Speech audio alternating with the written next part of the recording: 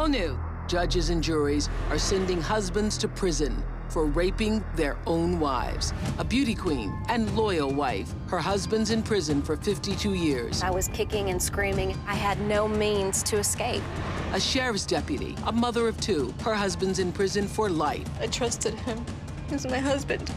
They're coming forward, so you or someone you love won't be afraid to. I would rather have been raped by a stranger. Next. Well, it is the ultimate betrayal, a crime so disturbing that many victims never tell a soul. But today, two courageous women who hid their shame for years want you to stop hiding yours. So therefore, they are speaking out because they want all of you to know that it can really happen to anybody. This is the actual pageant gown I wore at Mrs. America. Congratulations, Mrs. Oklahoma 2005. It's one of those things you don't want to get rid of it because it's so gorgeous and it has good memories, but you know that you could probably never get into it again. I work for the sheriff's office here in town. I also am part of the special response team, basically like a SWAT team for the jail. I'm one of 3 females to ever be on that team. Tasha and Doris are two women leading very different lives. I teach people how to defend themselves from bad people. I also carry a gun. So I think of myself as a pretty strong person.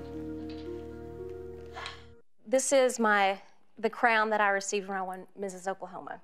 And it really is nice, and it really is pretty big. So if you wear a crown, and whenever someone sees the crown, they do think she has it all together. But what connects these two women is an unthinkable crime that affects more than 1 million women every year. I just never imagined, or people, period, don't imagine that these types of things happen to law enforcement officers. Never imagined it would happen to me. Underneath it all, there was just a really dark period in my life that no one suspected because I didn't share with anyone. Friends didn't know, family didn't know. It was something that I basically took on myself and tried to deal with it by myself. Well, and that seems to be the case for thousands of married women, many of you who I know are watching right now in this country and other countries, who are being raped by their own husbands in their own homes. Tasha says that she never imagined her storybook romance would end like this. In the beginning, I mean, he was very outgoing, very personable, you know, handsome. He was all of those things that I think that someone looks for in a man. Then everything just slowly started changing. That never crossed my mind that I was being abused. He had been verbally and emotionally, but he had never hit me. Tasha had only been married to Gerald for less than a year when one night he snapped. He was a really, really jealous person, and he had accused me of I don't know whether you would say, you know, making passes or liking his friend, which was absurd. But that's basically where it started. In a jealous rage, Tasha says he began viciously attacking her in the car. He doubled up his fist and just reached into the back of the seat and punched me with his fist. I was kicking and screaming and trying to get out of the car, and he was holding me down and holding me in the car. We're at the house that we lived in when we were married. I ended up going in the house, and he's got me by the back of the head. He grabbed me and slammed me into the ground. Every time he hit me, it was across my face and my ear and my neck. I would say probably 50 times over the course of a couple of hours. And Tasha says that was really just the beginning of a night of violence and terror from her husband that nearly took her life. So what happened after that? It was about 3.5 hours in our own home that he beat me and raped me and sodomized me. And there was even one point that I was able to run from the house, but he caught up from me. It was very cold and dewy, and he slung me to the ground, and I was screaming, and I thought that someone would hear me, but he begged for me to let him go and break free because he thought that someone had hurt us and he was going to be caught.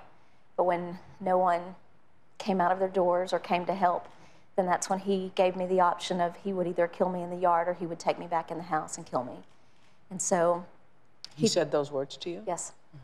And he took me back into the house, and that's when it all began. He took me into the shower, and that's when he made me do all types of things to him, and that's whenever he sodomized me first.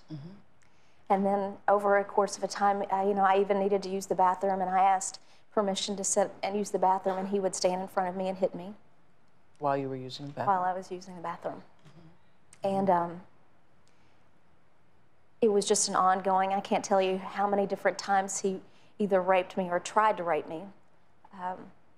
At some point during the night, he moved our couch in front of the front door and the dryer in front of the back door, and he had ripped the phones out of the wall and told me that no one was going to come save me. Yeah. And what were you thinking during this attack? I mean, I don't know. Can you think? No. At first, I was in shock. This was my husband. That's why I asked. And the first time that he did hit me, because he had never laid a hand on me before, I was in shock, and I was upset because I just couldn't believe. Had you ever thought that he would hit you? Had he ever, displayed this kind of, rage? He had displayed rage before. There were times that he had taken everything off of our walls and threw them on the floor and stomped on them, and then I was made to pick them up and make things nice again like nothing had happened. There were holes in our walls and broken chairs, but he had never laid a hand on me, and so I never thought that he would physically take it out on me. What was it that sent him off in the car when you were coming back? You said he, oftentimes thought that you were flirting with his friend or engaged. Was there something? I know that there's nothing that you could say that justifies this, but was it something in particular had happened?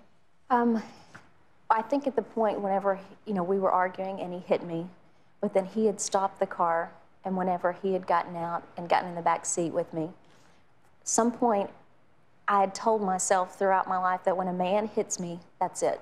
Good for you. That's the breaking point. Good for you. Unfortunately, that was a little too late. It should have been whenever he degrades me or makes me do things I don't feel comfortable with. But that's what I told myself when he hits me. And whenever he hit me, I told myself, that's it, I'm going to divorce him. And I told him that. I told him that this was enough, that I couldn't do this anymore. And I think he knew I was serious. Okay, so you had been verbally abused many times before, and degraded, as you say. Okay.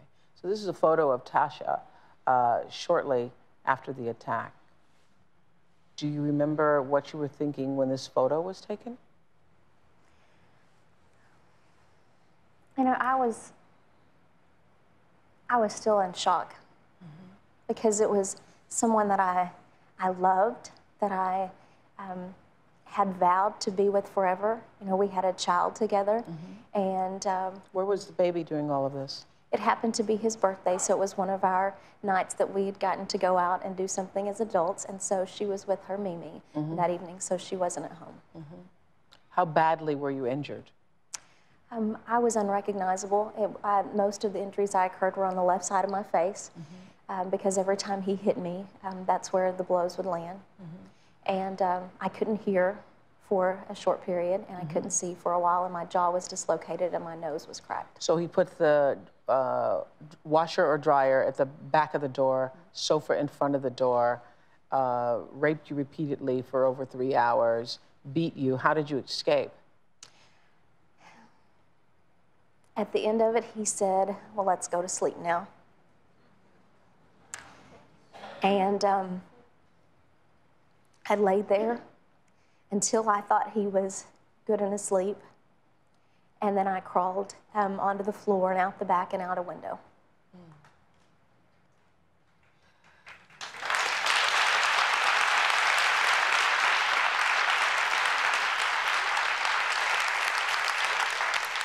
Well, the message that Tasha wants to get you today, and our later guest, and the reason why I wanted to do this show, is to let everybody who hears her voice to know that if you are forced into sex by anybody, that is called rape. Even if it's your husband, your boyfriend, or an intimate partner. Rape is rape. And all 50 states now say that is true. That is the law. We'll be right back. Coming up, the violent secret Tasha's husband had been hiding for years, and find out what happened to his first wife when we come back.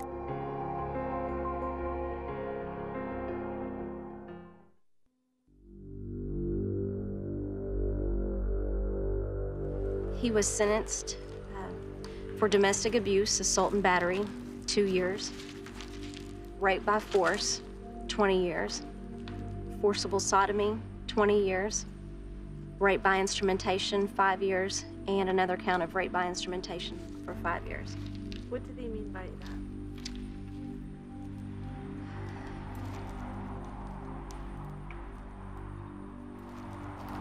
He raped me with a bottle of body spray and then a bottle of shampoo. And so that's where he got those charges. Tasha's ex-husband, Gerald Ray Johnson, was sentenced to 52 years in prison. Sentence was later reduced, however, the sentence was later reduced to 22 years, so that means he'll get out when? That means he's eligible for parole. It even fell under the 80-20 law, so he has to do 80% of his time. So he's eligible for parole in about 2019. 2019. Do you still fear him? I don't. You don't? Mm-hmm. Good for you. Well, you know, I know my intention and your intention are aligned in that we want women to know, first of all, that rape is rape, and that all 50 states say that you can be raped by anybody, even your husband. And you were one of those women who didn't know that, and I'm sure that there are many women who are watching us throughout the world right now who also didn't know that. So you were saying to me during commercial break, and I go, let's save it for the audience. You were saying? I was saying that, you know, aside from this night, our dating relationship, our marriage, I had been raped by him many times. Many times I said no. Many times I said, no, I don't want to do that. And I didn't have a choice. And because he was my husband, you know, I thought that I never associated what was happening as being rape. It never crossed my mind because he was my husband. He was someone I loved. I was, you know, I was his wife, and I never thought of it being rape. Even though you'd said no, and I don't want to do this, and so you would go along with it, or he would force himself upon you? Both. Both. I mean, there were times that I had to go along with it because I was fearful, and there were times that he did force himself on me. But you didn't know to call that rape. But I didn't know to call it rape. Yeah, I was saying to her and that saying to Tasha during the commercial break, because so many women, you know, take the vows, you know, they do the traditional vows, and it's to love, honor, and cherish, to death do us part, and they believe that anything that goes in between that, even me being demeaned and dehumanized, means I'm supposed to stick to that vow. Well, I think the vows are important. I think it's the, you know, I do believe that the vows are important, and the vows that I have now with my husband are important, but I know that he respects me. Yeah. And there's no way that he would cross that line. Yeah. That's why I think the vows need to include a line about respect, because obviously there wasn't a woman at the meeting when they made those vows. Whenever that committee made those vows, there were no women present to say, hello, could we keep respect in there? Yes. And so I understand this wasn't the first time this had happened, obviously with you, and also in his previous relationship with his previous wife. He was married before me, and he was convicted of a misdemeanor of domestic violence for something similar. Well, you had all the signs. I was unaware. Yeah. You know, he was a master manipulator, and so I I knew that that there was a previous wife and there'd been something, but the story that I'd gotten from him was that, you know, she was just saying this. His family backed it up. His friends backed it up. They all told me the same story. And so, of course, this man that I loved, that's who I believed. Yeah, you couldn't see him being that person. No, yeah. I couldn't see him being this mean person because, you know, he was my husband and I loved him. And you know, it wasn't always bad or I wouldn't have been there. You know, there were good times, and that's what I... But let's go back to what you were saying earlier, which I think is so important for every woman to recognize, that any time you are made to feel less than who you know yourself to be, that's when you're walking the line and know those are your first red flags. How did that first start to show itself with you, where you were made to feel less than who you know you are? It was very gradual. Yeah. And I don't even think I even realized it. I don't think that I realized that my self-esteem was low, right. That I was alienated from my family, that he controlled me and that he had this power over me. I don't even think that I even realized that it was occurring. But it was probably a good 6 months into our relationship that I, you know, looking back now, that I think things started to change. How much role did that crown play in you trying to keep up the facade? Because we started out the show with you allowing us to see the crown, and, you know, running tape of when you won the Mrs. Oklahoma crown. How much of a role did that play in your trying to, you know, continue that, all that crown meant? For me, it didn't play a huge role because I'm not ashamed of being a victim of rape and domestic violence. And so I'm pretty open. If I can help someone, then I will. If I can share my story, I will. Great. Great. Well, I think you've opened a lot of eyes today. Thank you for being here, Tasha. We'll be right back with another story that will just shock you, because she was carrying a gun and still allowed herself to be in a position where she believed that she couldn't speak up. We'll be right back. Coming up, she says she never reported what was happening because she didn't think anyone would believe her. And she was a deputy sheriff.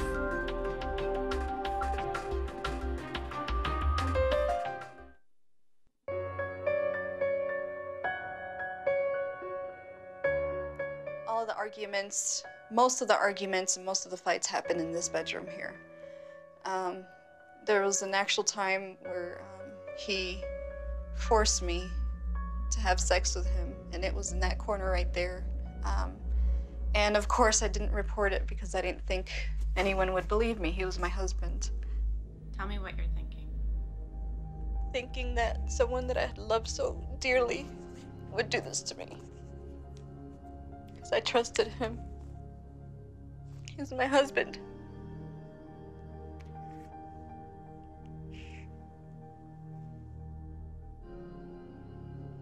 I would rather have been raped by a stranger. I think it would have been a lot easier to have been raped by a stranger than my own husband. Well, thank you for coming forward. And so you're in the business of protecting us from people like that, who do harm to women and other people. I am. Yes. And you said would rather have been raped by a stranger than your own husband. Why? Absolutely. There would have been no emotional ties there. This is someone that I trusted, I've just felt so betrayed, so, I loved him. I had feelings for this man. Even though we were separated at the time, I still had feelings for this man. And how long had you been married to him? 5 years. 5 years. Did you have children? Thank goodness, no. Yeah. No children with him. And so the night that you described where you were forced into the corner, as we were talking to Tasha, were there many times when this happened? Yes, there were times where I just gave in because I wanted to avoid any conflict with him. I wanted to avoid any fights. He would always say certain things like, you don't want to have sex with me because you don't love me, or you must be having an affair if you don't want to have sex with me. Things of that sort. There were times where he threatened to hurt himself because in his mind, I didn't love him. So, but that one time I was explaining there is I would have considered that rape. And what happened? Can you tell us without? On that incident? Yeah. We had been arguing that night about the same topic, sex. Same topic. That was. Was he always trying to control you sexually? Always, always. Everything. He was like a sex addict? I believe he was a sex addict, yes. He would ask me to perform acts that I was not comfortable with. One in particular that I never gave in to. He would ask me if I would have sex with other men while he watched. And that was where our problem started, because I told him I would never lower myself to that level. I'd never do that. And that night in particular, we were arguing about that topic. He had threatened to kill himself. He actually took a knife in the kitchen and put it to his neck and said, "I'm going to kill myself if you don't take me, if you don't love me, if you don't want to have sex with me, I'm just going to kill myself because I can't live without you." Because I had spoken to him about maybe separating that night. And he says, "I can't live without you. I'm just gonna, there's nothing worth for me to live if you're gonna leave me." So I was very scared at that moment. I didn't want him. Scared for yourself or scared that he was going to do something to himself? At the moment, I was scared he was going to do something to himself. So he's manipulating you? Absolutely. Right. Absolutely. Right. Y'all can see that, right? Yeah, because, yeah. Absolutely. So I calmed him down. I told him, please, just put the knife away. I said, "I love you. I don't want you to hurt yourself. We can work things out." Which, at that point, he did. It worked. He put the knife down. I took it from him. We went up to the bedroom. And he was crying, like, as usual. I was crying. And basically, he said, "Well, if you love me, you'll have sex with me." And I just couldn't believe that after he had done that, that he would have the audacity to ask me to have sex with him after what he had just done. Meaning threatening to kill himself? Yes. Yeah. Yes. And I told him, I said, no. I said, we're not going to have sex now. How could you ask me to do that after what you just did? How can you ask me to do that? He became very angry, and he says, "No, we're going to have sex." Basically, started taking my clothes off, and I'm crying at this point. And he started saying very awful things to me. "How do you like being used?" And "You don't love me," and just very awful things. And that's when he forced himself on me. And I cried the whole time, and he didn't even care. And he was done with that, and just stayed in bed just crying. And after he was done with his act, he came and he told me he was sorry. And at that point, he's my husband. I didn't report it. You didn't report it? I did not report that incident. Because in my mind at the time, it wasn't really rape. I think in my position, it would have been very difficult. In my mind, it would have been difficult for people to believe me because... You're a police officer. I'm a deputy.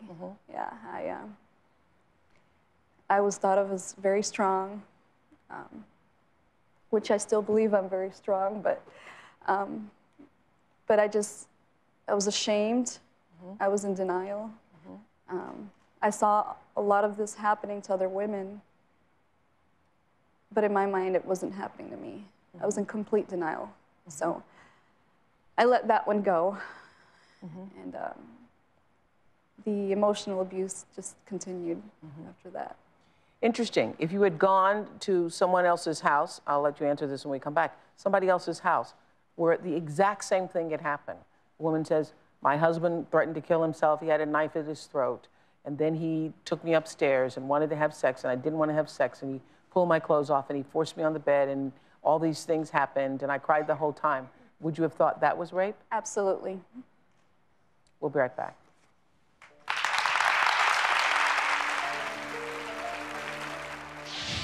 Next, what Doris's husband did to her that landed him behind bars for life.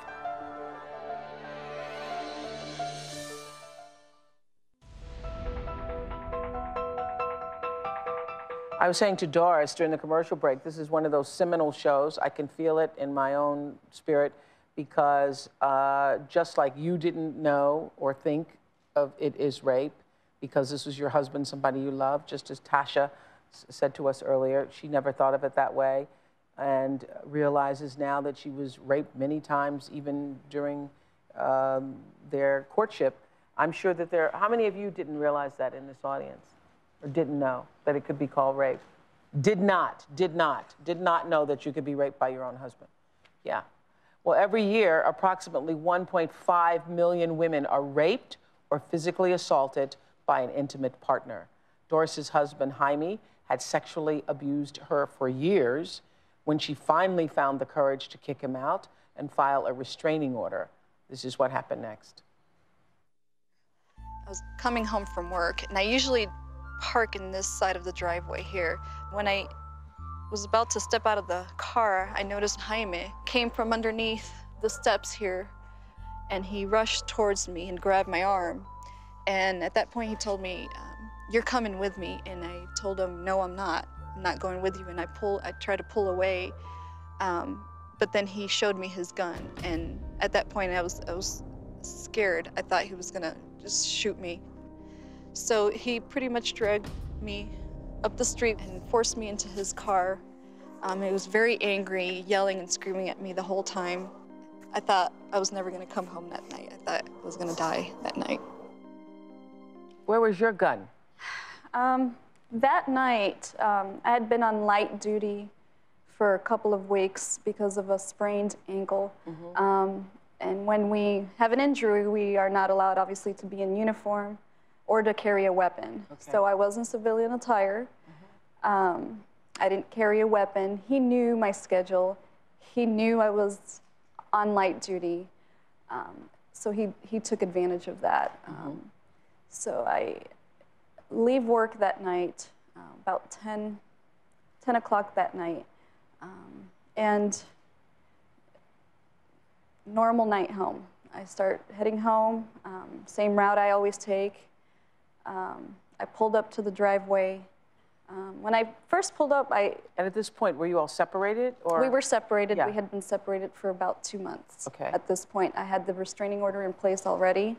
My locks in my house were changed. I had changed the locks in my house. This is obviously after the incident that you told us about earlier. Yeah. Correct. So as I was driving up to my driveway, it was a little strange because there was a trash can sitting where I normally park, big trash can. It was a little darker than normal. I thought maybe the lights just weren't turned on yet. Yeah, and I'm going to stop you right here only because many years ago, Gavin DeBecker, who now runs a major security firm, wrote a book called The Gift of Fear. And in that book, he talks about, the very first page, he starts to talk about how, and I'm interrupting you because everybody gets the signs, the little whispers. You come in the driveway, and that's what it feels like. It feels like, that trash can shouldn't be there. The lights are a little darker than they normally are. So as you're pulling in, you start to get, that's the energy signals that something is off. Okay, continue. So I drive up, so instead of driving up to that side of the driveway, I go to the right of the trash can. Yeah. Still wasn't clicking that something. But you are thinking, because that's what a whisper is. Exactly. Go ahead. So I park, I open the door, I go to grab my purse, and as I turn around to step out of the car, I see him rushing towards me. Yeah. He's wearing dark clothing and a hat, grabs my arm, and says, "You're gonna come with me." And at that point, I thought, okay, I can probably fight him off, maybe scream. Somebody will hear me. My family was inside my home. at this point. This is how you know, he just didn't care. Grabbed my arm, and I said, no, I'm not gonna go with you, no. And that's when he showed me his gun. He says, no, you're coming with me. Where did he take you? He took me to a little town called Boone, Colorado. It's in the middle of nowhere. What did he do to you? And that's where he forced me to do sexual acts on him. And that's where he raped me. We'll be right back.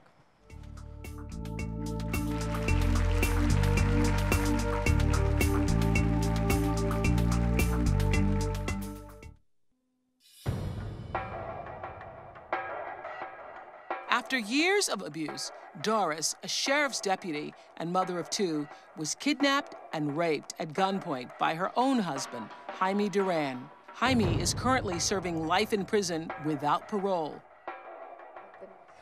So why did he get life in prison without parole?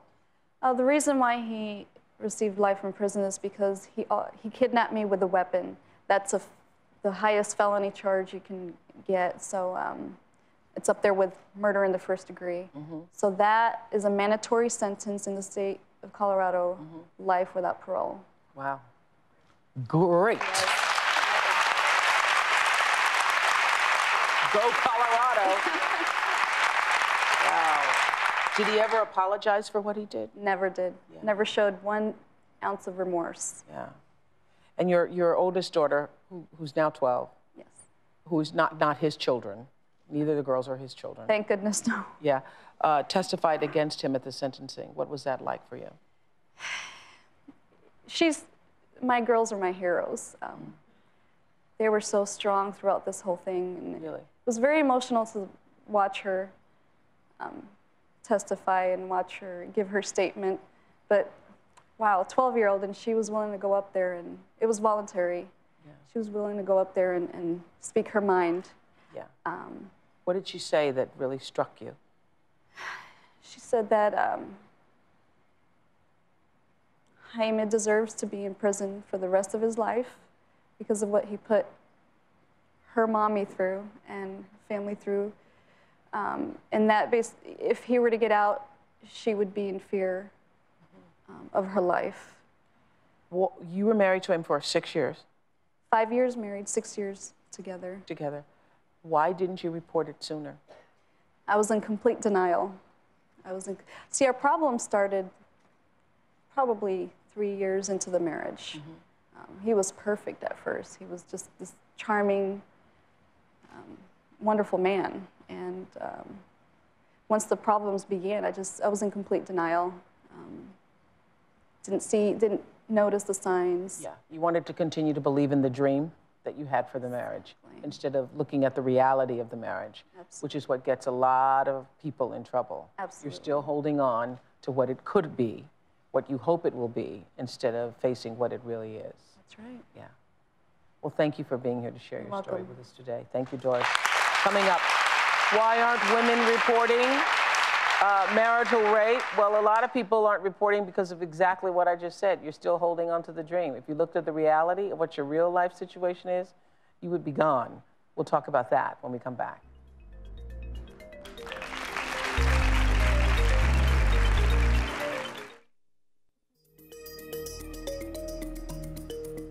Lisa Block-Rodwin is an attorney who recently prosecuted a landmark case in Western New York where a husband there was sentenced to 50 years in prison for raping his wife. It is the first marital rape case to be tried there in 25 years. And I heard that spousal rape is one of the most, unreported sex crimes in the world, really. Why is that? Well, there's a lot of reasons, both on a micro level and a macro level. Internally to the victim, as you heard from the 2 women who were brave enough to come today, they didn't see themselves as rape victims. You're embarrassed, you think, I took a vow. And just remember, we used to say love, honor, cherish, and obey. Yeah. And obey meant everything, including sex. Yeah. So that if you think your husband's Most women have removed the obey. Haven't they taken that out? We hope. There are a couple people still using the obey, but... as I said earlier, and I know a lot of Bible critics are going to call me, it's okay, but there wasn't a woman present at that meeting when that vow was put together, the obey part. Yes. But and so, yeah, that's what I was saying. And so you believe that everything fits under the, I'm just supposed to take it no matter what. Absolutely. And not just that I'm supposed to take it, but I'm supposed to be here and be here for him because I love him, because I'm the mother of his children, because I stood before God and took those vows, because everybody expects me to be a good wife, because I'm blaming myself. Yeah. I did maybe I brought this on myself. Yeah, well, clearly that is what a lot of women feel. What I want you to do is to let them know that if there is no respect, and what Tasha was saying here earlier, the moment you're in a relationship where you are feeling degraded, and as I was saying to her, less than who you know yourself to be, and I know what happens is over time, if people keep telling you you're nothing, you start to believe that you're nothing. Absolutely. And she was saying it's subtle, and Doris was saying it's subtle. But the bottom line is, if somebody is forcing you to have sex, it's rape. It doesn't matter if you're wearing a wedding ring. It doesn't matter if he's the father of your children. It doesn't matter if you've been living together for 20 years. If somebody is threatening you or forcing you, or you are fearful that you have to do this, it's rape. It's as if somebody pulls you under a bush in the dark with a knife at your throat. But the difference is, what people need to know is now, and it's only been with less than 2 decades, every single state in the United States says it's a crime for a husband to rape his wife. Now you need to come forward. You need to tell a doctor. You need to tell a friend. You need to tell the police. Okay, what's the difference between rape and, yeah, I don't feel like it? Well, there's a big difference. I mean, when... I'm married. Yeah. Yeah, not tonight. Right. I got a headache. Yeah, let's make that clear. There's a very big difference. Not in the mood and then agreeing to after somebody is convincing you, that's not rape. But somebody threatening violence, saying, I'm going to kill you or kill myself, in both of these cases. Yeah. They threatened either homicide or even suicide. If they don't say, I'm going to kill you, force you to do something you don't want to do. Absolutely. Force you physically, not just emotionally, pinning you down, hurting you, threatening you with other violence in the future. Even if they're not hitting you at that moment, they've hit you before, and you know if you don't do this, you'll get hurt again. That's rape. Wow. So you wanted to say what? Hello. I wanted to say a lot, but I'll try to be really brief. First of all, with a lot of these men, they're very manipulative, and you don't realize that you're being abused until, unfortunately, it's too late, because they start off being very, mentally abusing you, and then it becomes physical, and unfortunately, then it becomes rape. That's one thing. And the other thing is, I live in the state of Connecticut, where the laws are very different, and I had an ex-husband who has an order of protection, who was on probation, and who was recently arrested with a deadly weapon, with assault and weapons possession, show up at my house, and the police officers told me maybe I was mistaken, maybe I had him mixed up with somebody else.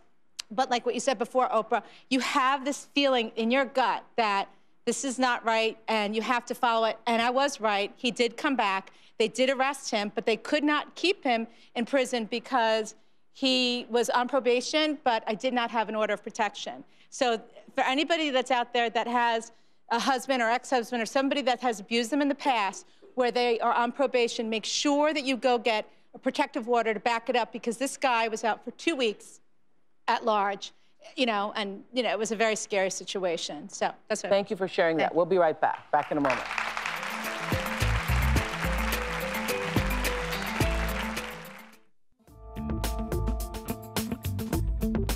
So if someone's watching now, they're in a relationship where their partner has raped them in the past, they recognize that after hearing the stories of Tasha and Doris here today, what should they be doing?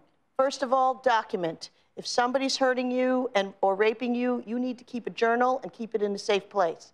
Second of all, if someone rapes you, whether it's your husband, your boyfriend, whoever, you go to the hospital. Within 48 hours, you have a rape kit. There are trained nurses, sexual assault nurse examiners. They know how to do evidence collection, because what happens at these trials when these women went on trial is that the jury will look to the doctors. Did they see evidence of violence? Did they see evidence of injury? You need to have the documentation from the hospital. So who has the rape kit? The hospitals. The hospitals do, okay. Every hospital in the United States. Okay. File a police report. Even if you not ready to do charges, file the police report, go to the hospital, make a record. Within 48 hours? Absolutely. Okay. And tell somebody. Okay. Tell somebody. What's the first thing you should do immediately after you are raped? Find a safe place. Find a way to get yourself to a safe place. And if you're ready to, regardless of whether you're ready to file charges, tell somebody where you're going and go to a hospital and file the police report. Yeah. And I will say, again, document it, because you were here, we first met you for the case for the woman whose husband had taped her. Right. You all remember that? And he put the beating of her on tape, and the child had taped the whole thing. And it was not her testimony, but the friend at work who had documented every time she had come into work and was bruised that really put him in jail. Is that absolutely not true? It's the documentation from the friend. Because when it came down to it, it was her word against his word, you know, and he was saying, I didn't do anything, but it was the friend, the coworker at work, who had been secretly documenting every time she came in bruised that put him in jail. Every time a perpetrator's going to say she wanted it, they use a consent defense, and you need to show you did not consent. You have a right to say no. We'll be right back.